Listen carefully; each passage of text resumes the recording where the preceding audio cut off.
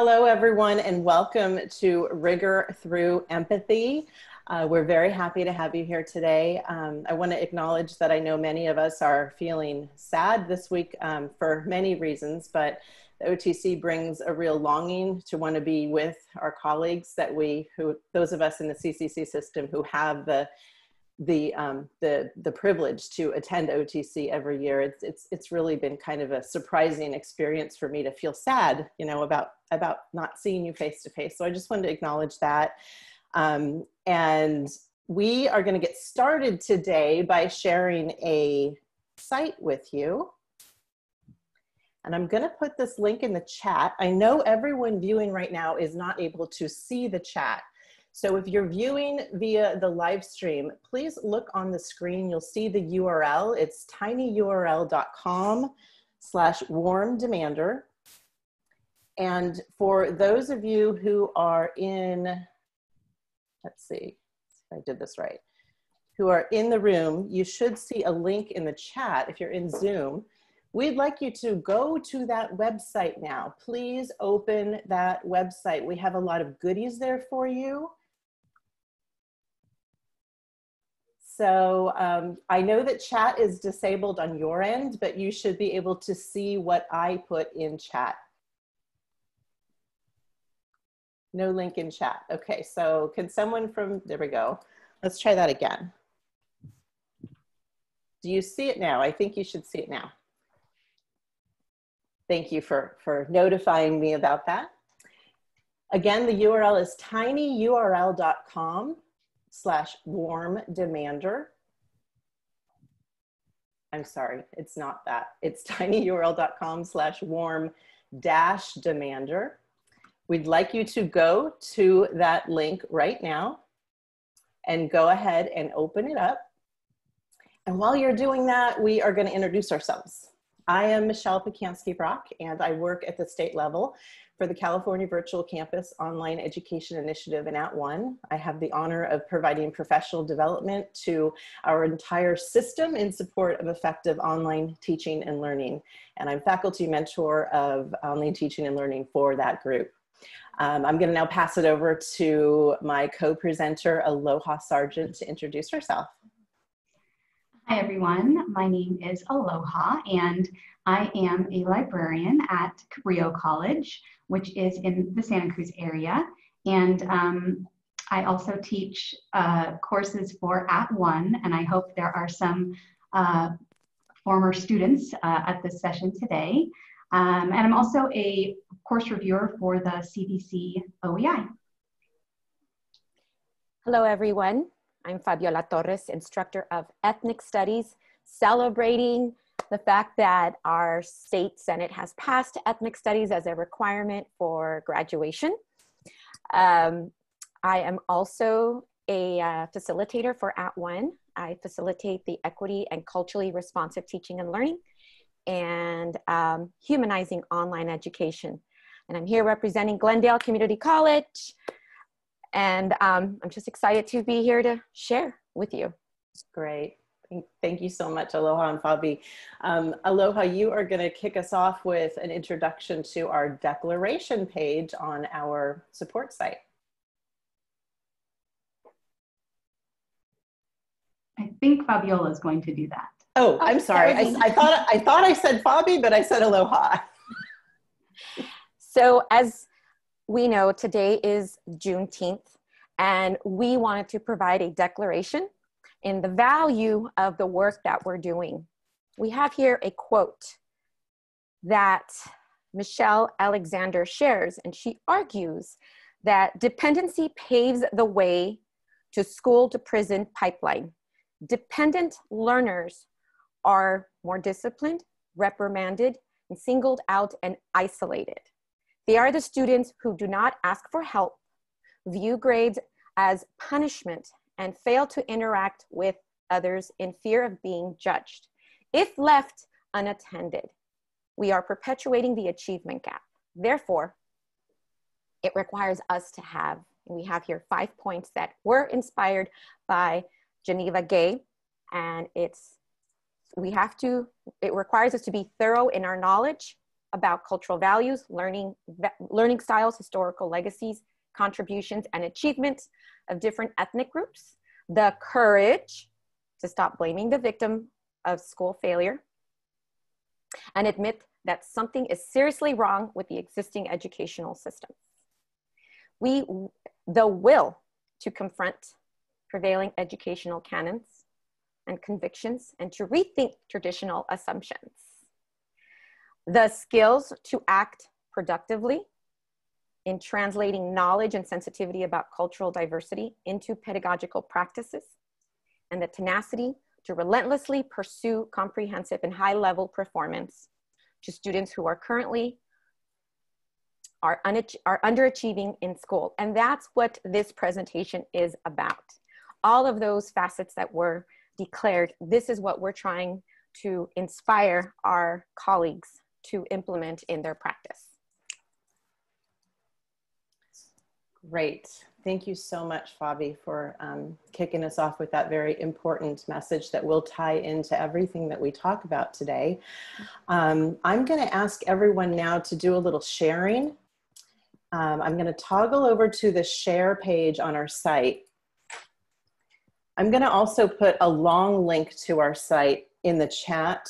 Some people, it looks like, are hitting some firewall problems using the tiny URL. So I just put the long link in the chat if you're here in Zoom, and you can try clicking that if you're having trouble with the short link. It'll take you to the same page. We want you to click on share at the top, navigate to this page, and then click on the button that says go to the answer garden. So again, on the support site, click on the share button at the top, and then click on the button that says go to the answer garden. You will see this, and we want you to fill in the blank and click submit. Rigor is blank. I'm going to give you a little bit of time to do that. There are no wrong answers.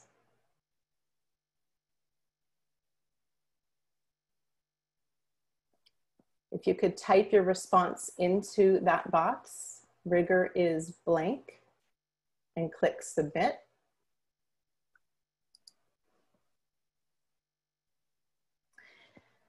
So what you see on the page here, these are the results of your responses. And the more a response is entered, the larger the word gets in this word cloud. Let me do another refresh. It's going to change. It's going to continue to change as we get more. But you'll see that phrase, high expectations, and the word challenge and high standards. That is awesome. I think all of us are so happy to see those phrases come out. As we reflect on that, we want to keep that in mind as we dig into our presentation today. And you can go ahead and keep refreshing that page if you want to see how it continues to change on your end. But I'm going to get us started over on our slides. I do hope that many of you have seen this slide before. It's been featured in several sessions during OTC, our virtual OTC this week, and it's the most updated data from the California Community College system that shows distance education or online course completion rates by ethnicity. And what I want to point out here, I know there's a lot here, it's a very complex slide to kind of unpack and understand. Over on the left, I added a red arrow for our state average of 69%, which by the way is only 1% lower than face-to-face now, which is something to celebrate. But when we unpack that data and disaggregate it, what we see is that things are not equal. We have a problem here, and we want to address this in a meaningful way today. I also want to point out at the bottom, it's our African American or Black students that are 16% lower than the statewide average in online courses. So let's keep that in mind with our presentation today. And everybody, when you see this slide, start asking questions about what we can do about this instead of just putting the slide up and saying we need to do something. We want to unpack this. So as Fabi mentioned, it's a well-known fact that all students do not achieve academic success at equal levels. The differences in academic performance and degree attainment, however, are not because of our students, as she also mentioned in the declaration. These differences are the effect of systemic racism in our educational systems. And we want to look internally because we are becoming equity-minded educators, and that is what we do. We don't place the blame on our students. We know that students with Black or brown skin and those who do not speak English as a native language are treated differently by their teachers starting from the very beginning of school. As a result of these biased actions, these students are less likely to receive challenging instruction when compared to white students, and more likely to be assumed to be incapable of achieving difficult intellectual tasks. As a result, when they arrive at your college, when they arrive in your courses, whether those courses be in person or online, they are less likely to have developed into what's referred to as independent learners. Now, as we get started with this conversation, I personally want to recognize that I'm coming into it from a very privileged place. We all enter this conversation through different lenses. I acknowledge the privilege that my white racial identity affords me every single day. It's something that I'm continuing to be critical about and make a commitment to understanding and exploring, because I wasn't raised to do that. And I just want to recognize that. And privilege goes deeper than that. I also acknowledge the privilege of my gender. I acknowledge the privilege of my abled body. It goes much deeper than that, but I think it's very important to state that. So let's unpack a little bit more about the dependent and the independent learner. Students need to be independent learners to succeed in traditional college classes. They're built on the cultural values of white individualistic culture. Individual accomplishment, the ability to figure things out on your own, those are hallmarks of higher education in the US that reflect those individualist culture values. But becoming an independent learner is a process of cognitive development. And if students aren't challenged academically, it simply doesn't happen. The chart that you see here, which is adapted from the work of Zaretta Hammond, who we highly recommend. You'll find a link to her book on our resource site. It's cited at the bottom of this slide. Dependent learners feel unsure about how to tackle a new task. They need scaffolds in place to complete tasks. And if you look at the way that our success rates in online courses have improved over the past 5, 6, 7 years, it's because more online courses now have scaffolding built into the design because of the efforts that we've made to improve course design through the CVC OEI rubric. But you know what? Those equity gaps signal something else. They signal that we need teaching online, which is different from course design. And dependent learners will sit passively and wait, if stuck, until their teacher intervenes. Let's keep that in mind too. Being an equity-minded educator starts with believing that all of your students are fully capable of learning. If learning were the staircase, you would believe that all of them could reach the top. The next part involves recognizing the cognitive and affective differences in our classrooms, especially those of us who teach at open access institutions like community colleges who serve the most diverse group of students. You have independent and dependent learners in your course. So when you look at who's succeeding, keep that in mind. Your dependent learners are fully capable of success, but they need you to adapt your teaching to support them. And you also need to become aware of your own unconscious biases, which is hard and difficult work. So folks, how do we do this? This is where we're going to turn to the concept of the warm demander. This is rooted in the educational research of Judith Kleinfeld from the 1970s, who identified behaviors of effective teachers in supporting the success of Eskimo and Native American children attending rural schools in Alaska. And that's what we're going to unpack here.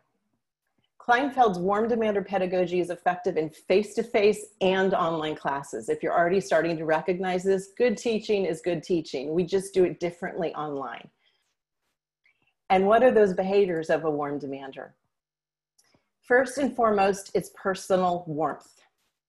College professors often operate within a culture that suggests that opening up and being a real silly person like you are in everyday life who makes mistakes, who isn't perfect is a bad thing.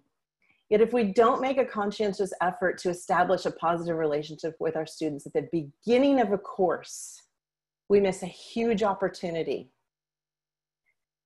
And here's why. Because that relationship is the foundation of being a warm demander. It is the connective tissue that enables a teacher to actively demand and hold students to the highest standards. It allows a teacher to push back on negative stereotypes that often prevent students from pushing themselves and achieving their full intellectual capacity. And that intrusive demanding is interpreted as care by students if the relationship is in place first. At the same time, the warm demander also affirms effort and ability. Luke Wood has pointed out that affirming effort alone is not enough because many of our students, particularly our Black male students who live in the shadow of suspicion and criminality and also succeed at the lowest rates in online courses in our system, have often never heard the words, "I believe in you," from a teacher. We must affirm their intelligence. So through these behaviors, warm demanders foster rigor through empathy. Relationships are leveraged to increase academic performance, producing a high level of academic work becomes a reciprocal obligation between a student and a teacher. And students push themselves beyond their perceived ability so they do not let their teacher down. Now, again, still you may be asking yourself, what does this look like online? We're getting there, folks. Becoming a warm demander involves adopting the 3 principles of humanized online teaching. This involves presence, real human imperfect presence to enable personal warmth.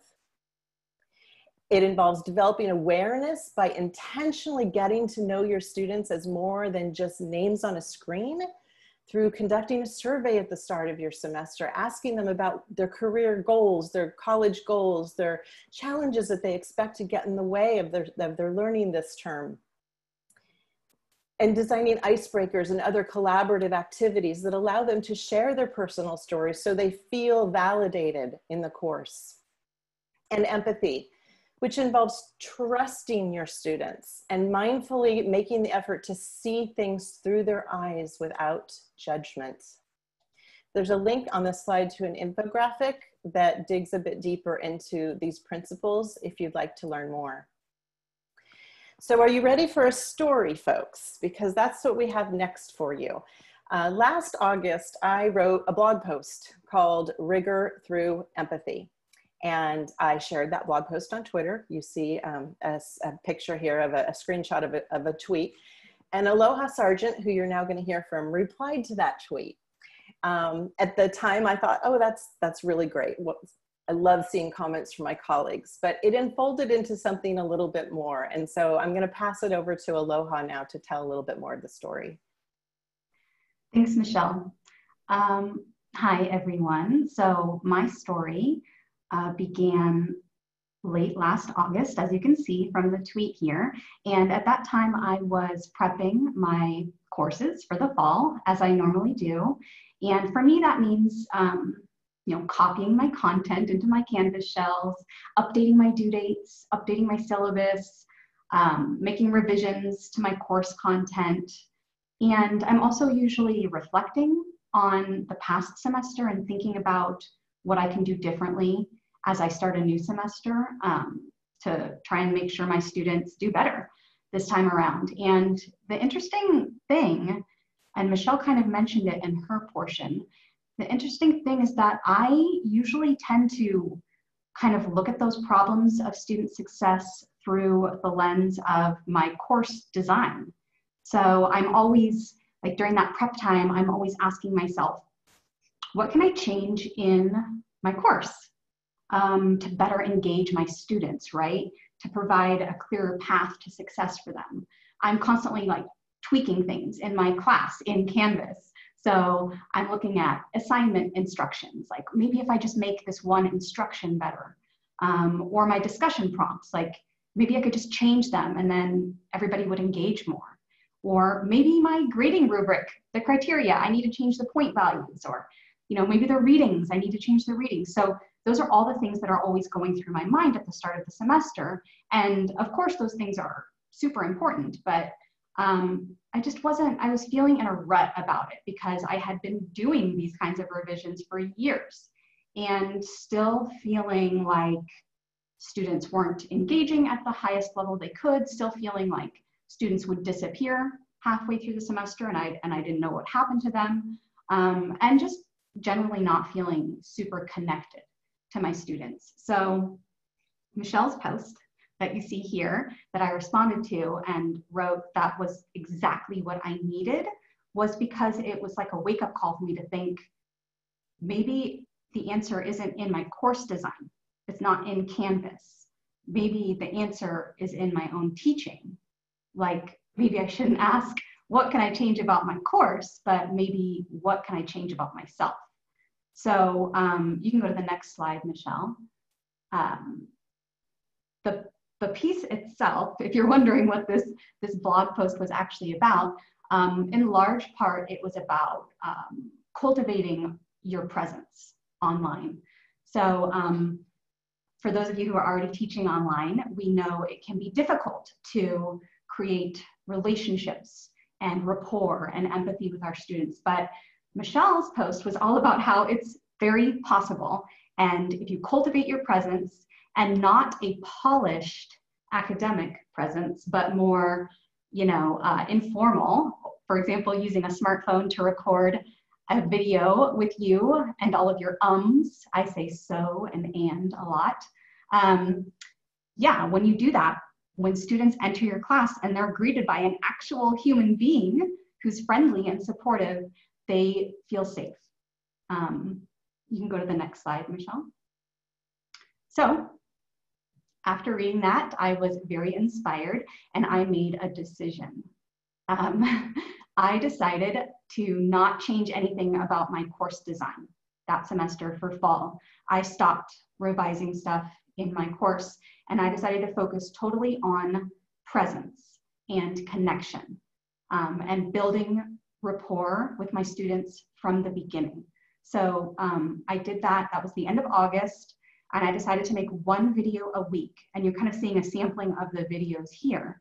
And I made them with my smartphone, mostly outside, like around campus or around my own neighborhood.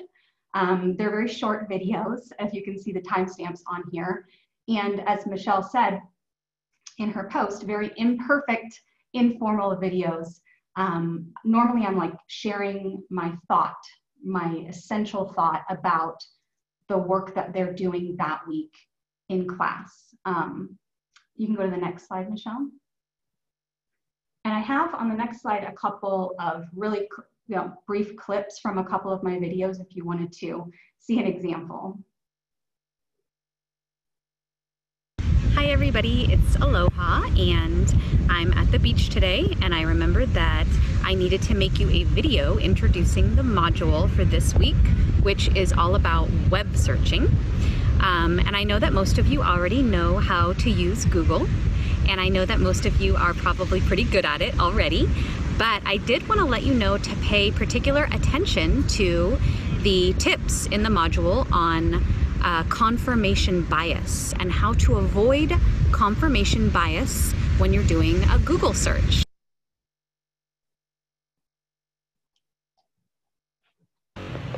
Hi everybody, it's Aloha and I am outside of the Cabrillo Library looking at the beautiful view, and I wanted to give you a quick intro to your module for this week, which is all about fact checking.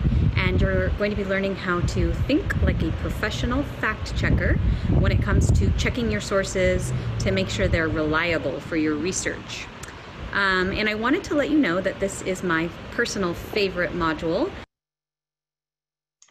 Okay, so what happened as a result of those imperfect videos?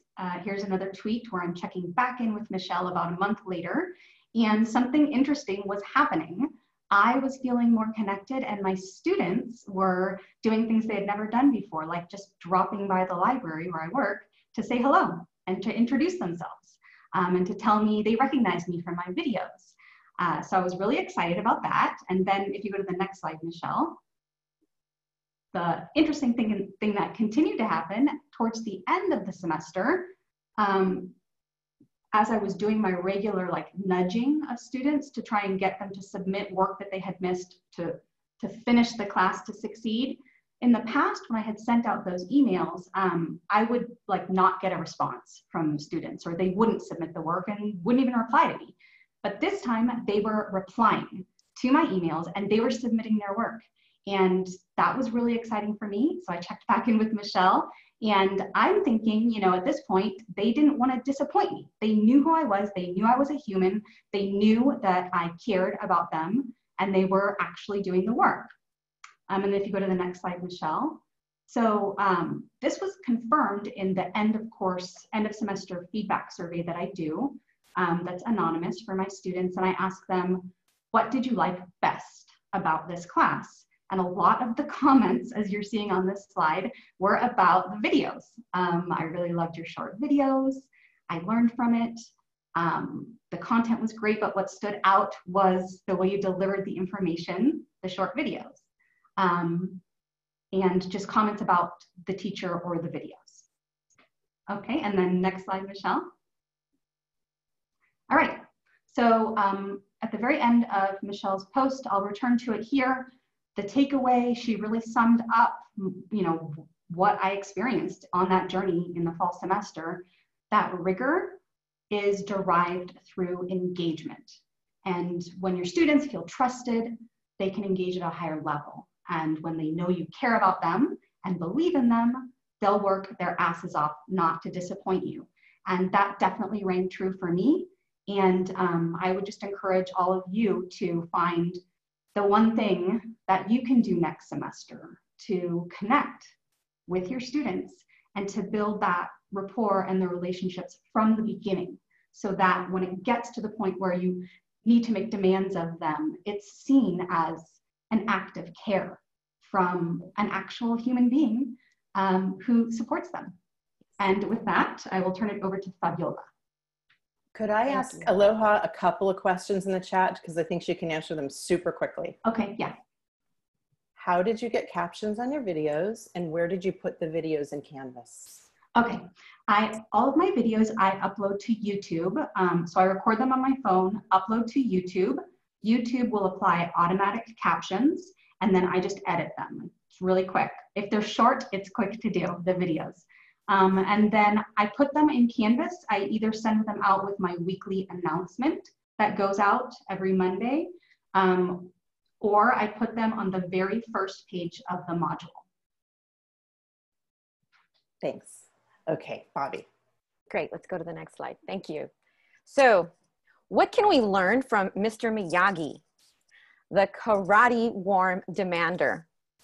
I have two of my favorite quotes that he shares with us.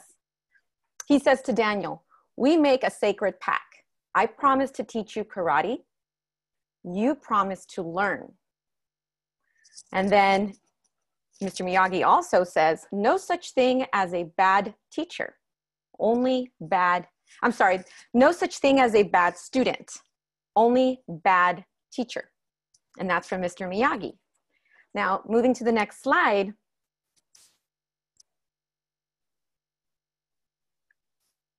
We can upend inequity by becoming a warm demander.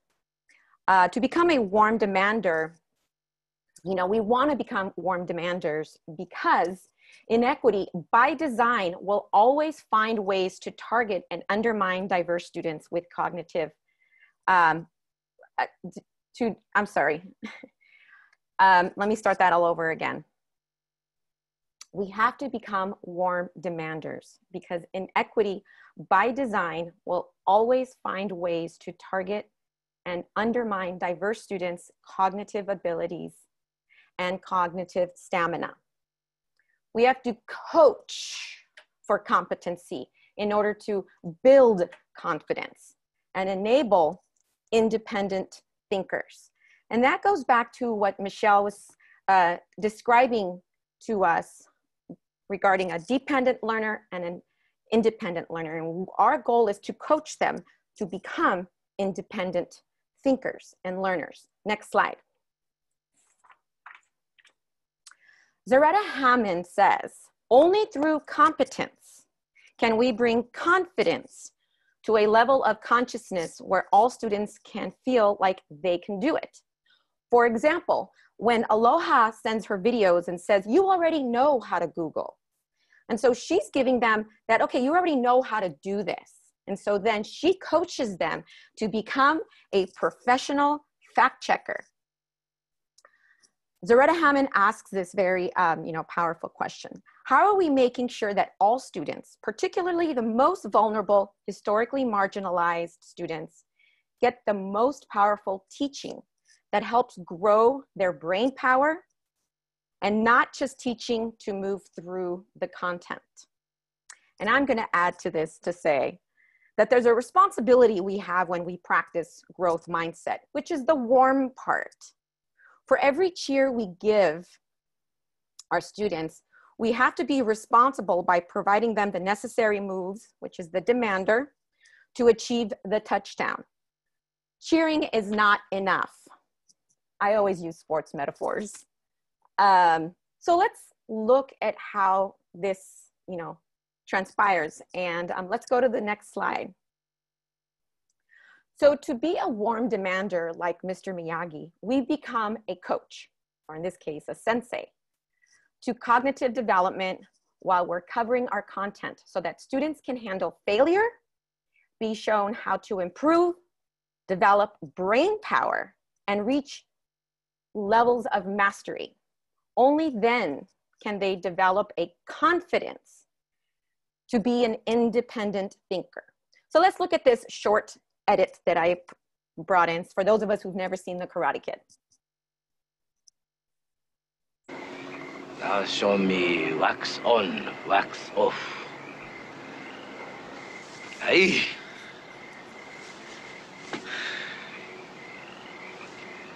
Wax on, wax off. Wax on, wax off. Hey, wax on, hat.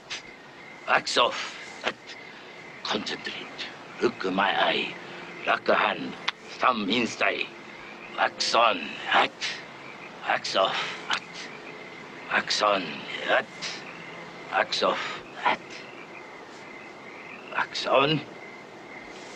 Wax off. Show me wax on, wax off. That!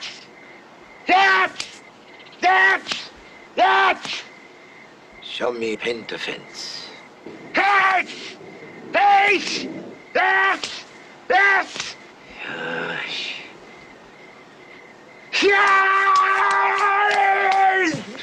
Stop! Oi. Hey, look, I always look, I come back. So as we see here, Mr. Miyagi is building competence before confidence. And there's that trust that we were talking about. Mr. Miyagi, he is dedicated to Daniel's success. So he's able to be demanding, but Daniel respects him and trusts that Mr. Miyagi has his best interest.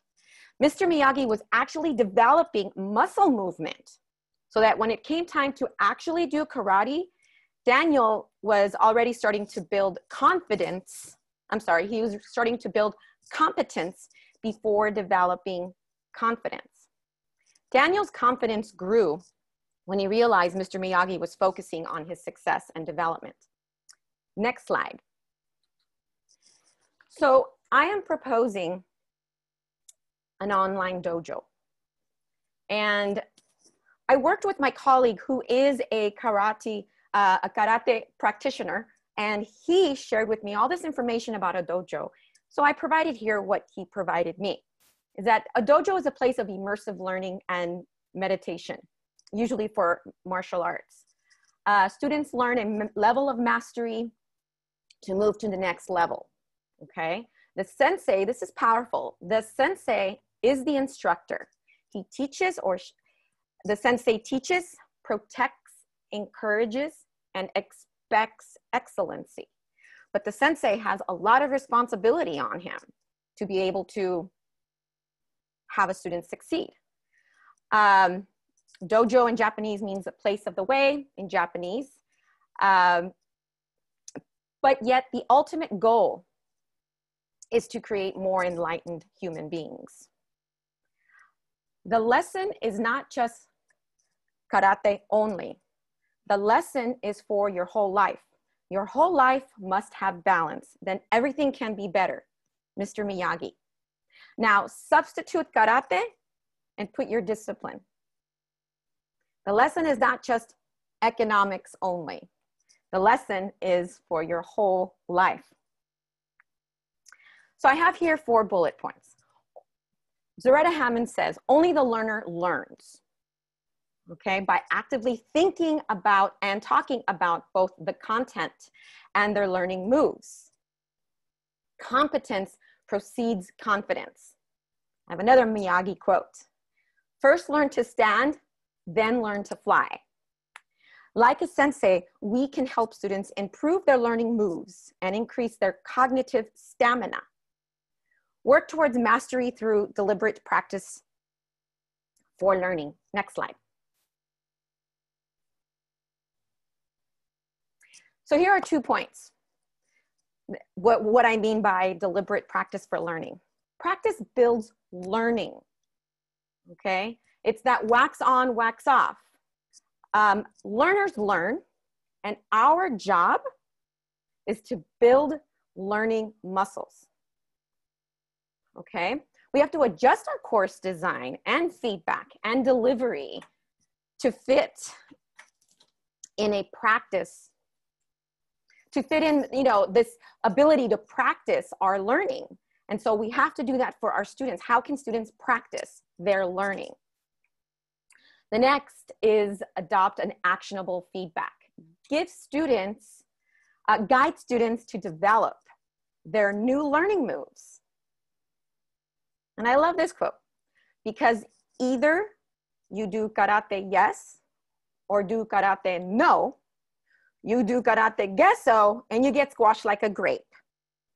So change karate to your discipline. Either you do sociology yes, or you do sociology no. You do sociology gesso, you get squashed like a grape. Next slide.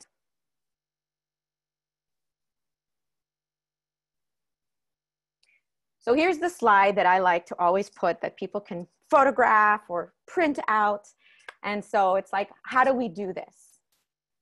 In order to be a warm demander, it starts through trust through care. Okay, and both Michelle and Aloha shared about the power of care. And Zaretta Hammond differentiates between caring about and caring for. And caring for is active engagement in doing. How do we do that? It starts from the very beginning. Again, Judith Kleinfeld, she shares this. And of course, we have to establish interpersonal relationships from the very beginning. And here are some references that you can work on, that you can look at: what a liquid syllabus is, pre-course contact, week 1 personal contact. And then we have to acknowledge that our content is new information. Okay, the minute learning gets hard, there's confusion. Okay, and that's the part where students are gonna go, I don't wanna do this. We do that as humans. So teachers can coach students to become okay with confusion and coach a student to get to the next level. Again, that is our job. Last but not least, be the content specialist sensei. You're the content specialist. Okay, so we know this content. So how do we increase their brain power? How do we coach them? And obviously, how do we know our limitations? Okay, so we have to look at how we're teaching and look at where we're struggling. And if we can't figure out, then ask for help through research or through your colleagues. Okay, a sensei always knows their limitations. So if you are struggling with something, ask for help, which leads to my next slide. Our next slide. So here we have our Google Doc that everyone can share, that everyone can have access to. Which I forgot to introduce earlier. Go for it, Michelle. Yeah, so we do have this doc, as some of you found, I can see, which is wonderful. And to get to it, if you go to our resource site, which we put in the chat, and we will do it again in just a moment. Let me do it right now. And for those of you viewing the live stream, the URL, the short URL is at the top of the page here. But if you go to the share page, you'll find a link to an editable Google Doc. And if you click open the Google Doc in a new window, if you're on a computer, you can edit it directly. And we just want to invite you to add takeaways from today's session, add some ideas, some teaching strategies that you're already using that support warm demander pedagogy. There's so many of you out there, and there are so many very successful approaches to teaching. Teaching is an art, and the more we can share what each other is doing, the better. Isn't that a beautiful thing right there? Just watching all of those ideas just start to flow right on the screen. I absolutely love it. So we'll let that go. Fabi and Aloha, are we good to transition over to some Q&A now? Yes. Yes. Okay, we have some really powerful questions. And let's see. Hold on a second. Let me get my focus. There was one in particular that I wanted to start with. Where was it?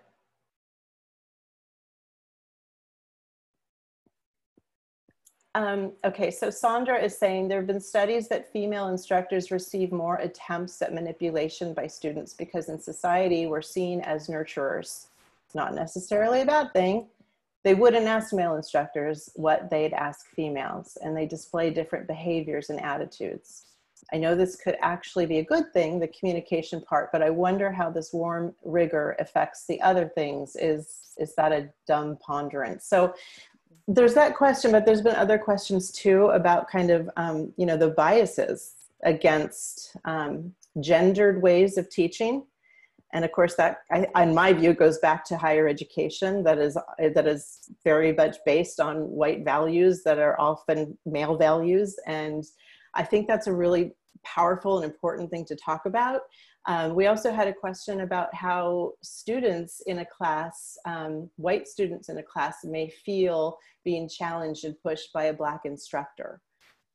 So those really fascinating, delicate, and so important nuances. Fabi, do you want to respond to that? Just some of your thoughts. It's open that conversation. Well, the instructor, in my opinion, as all of us, a clear teaching philosophy is extremely important in establishing that personality of who we are as instructors, whether we're male or female or of color. It's who we are. As a Latina, you know, that's very centered in my philosophy, in my teaching approach, and that I am different from my, let's say, Anglo professors. I'm very touchy online, because that's how I was raised, where my household is very loving. And so I let them know, I'm going to be on you. Those of us who are, you know, my Latinx, you know, we have the chancla. I'm going to be there to make sure that you're, you know, doing the work. And so I put forward my personality, but it's also important to create that dialogue between, if a student is uncomfortable in any way. I was uncomfortable with male teachers too. So you have that conversation. I was uncomfortable with white men. So I've had to have, you know, my own conversation, and also just making sure the teacher knew where I stood. That's if I had the confidence. Aloha, you want to add anything? I agree. I think Fabiola handled that very well. Yeah, we have some other questions about you know, how do you ensure that you don't get taken advantage of, and how do you know that you're not being too nice? And I think that this is often the problem when we talk about this type of pedagogy, is that it's about being human and establishing a connection, but it's not about making things easier. It's not about letting students walk all over you. It's the exact opposite of that, right? It's about maintaining a high standard of excellence and pushing back on students and letting them know they can do it along the way. Yeah, and I'll add, when I did, the experiment in the fall, I didn't change my policies as part of that. It was really just changing that relationship that I had. And I think the key was making sure that was in place before I tried to then, uphold those policies or get them to submit something that they had missed. So yeah, it was fascinating. Yeah, I also, sorry. No, you go. I also think it's experience. Okay, all of us go through every semester and we reflect what works, what doesn't work, but it really is experience. I'm getting close to 20 years in teaching. I don't look like it, but I was teaching when I was a grad student, so it is experience. It's knowing how to handle when you do start to feel like the content or the instruction is being taken for granted. And that's where you step in. So I don't have a clear answer to that, but all I'll say is experience will teach you. Just really reflect and ask questions and look at how you're presenting your information. Because right now, no one takes advantage. And it's at a point where I have students just apologizing to me whenever they do something wrong. And I have to be like, it's okay, it's normal. We all make mistakes. Yeah, I'm sorry, I'm trying to focus on the Q&A. There's so many questions in here. And I always feel cognitive overload talking about cognition, trying to focus on dialogue and conversation. And Michelle, can I just say one more thing yeah, on what Fabiola just said as you're looking for the next question? I had in the slide notes some examples of students, what they had responded to me when I, reached out to them to try and get them to do their work. And it was the same thing. People weren't really taking advantage of me. If anything, they were apologizing. So my students would say, thank you for giving me an opportunity to catch up. I fell behind and it's completely my fault. I should have completed the assignments on time, but it's been a very busy month. I will complete them tonight. Like those are the types of responses that I was getting. Yeah. Absolutely. Great. I'm getting a lot of notes in the Q&A about people not being able to type in the Google Docs because there's so many people trying to type, which I think is really fascinating. I want to loop back just because we only have a few minutes left here and there are still so many good questions, but we haven't addressed a couple of questions about videos. And so Aloha, you mentioned that you record your videos using your phone. You strive to keep them short. You make them very live and unedited and imperfect, and you're fine with that. Can you talk about how you get them on YouTube from your phone? Yeah. So I find that the easiest way to do it is to have the YouTube app on your phone, which is just the same YouTube app that you would watch a YouTube video on. If you have that app on your phone, then you can simply open the app, click upload, and it pulls right from your camera that you just recorded on. So that's how I prefer to do it, but there's a million ways. I mean, if you're using like Apple products, you could just AirDrop it from your phone to your computer, if that's easier, or you can upload on your mobile browser. But basically you want to get it to like YouTube, a site to host it from your phone. Excellent. And two more things about video before we run out of time. It was just announced this week that CVC OEI is, with funding from the Chancellor's Office, is providing YouTube Studio to the entire system of California community colleges. YouTube Studio is a video recording and hosting tool that is not free, but it's now available in Canvas for faculty who teach at a California community college system, and it automatically captions. So that is certainly something to learn more about. cvc.edu is the website for CVC OEI, and I imagine that you'll be seeing more communications about that soon. Fabiola, tell us what CLIPS is and why you love it. Oh my God. Well, first of all, it's in your phone. It closed captions while you're speaking, editing captions in clips on your phone on the fly is really super easy. And the reason why it's called clips, because you can take a clip at a time and it stitches it together. So instead of talking a whole entire lecture and like, oh, I got to start all over, you can actually be like, hi class, welcome. Today is Friday, unclick. So next week we have unit 2, unclick. And so you could really do all this delivery on the spot, on the fly, and then go back to the transcriptions and edit them right then and there. And then when you don't look this fabulous, you can make yourself a memoji and still provide some, you know, warmth and guidance to your students. So we are at time. Thank you, Fabi. Thank you, Aloha. And to all of you out there, last call. We want you to take the challenge, just take the challenge, give it a try, implement these ideas into your courses in the fall and see what happens. You may not have all the answers in your head about how you're going to do this and how you're going to do that. Try it and then look back and, you know, figure out what you need to tweak from there.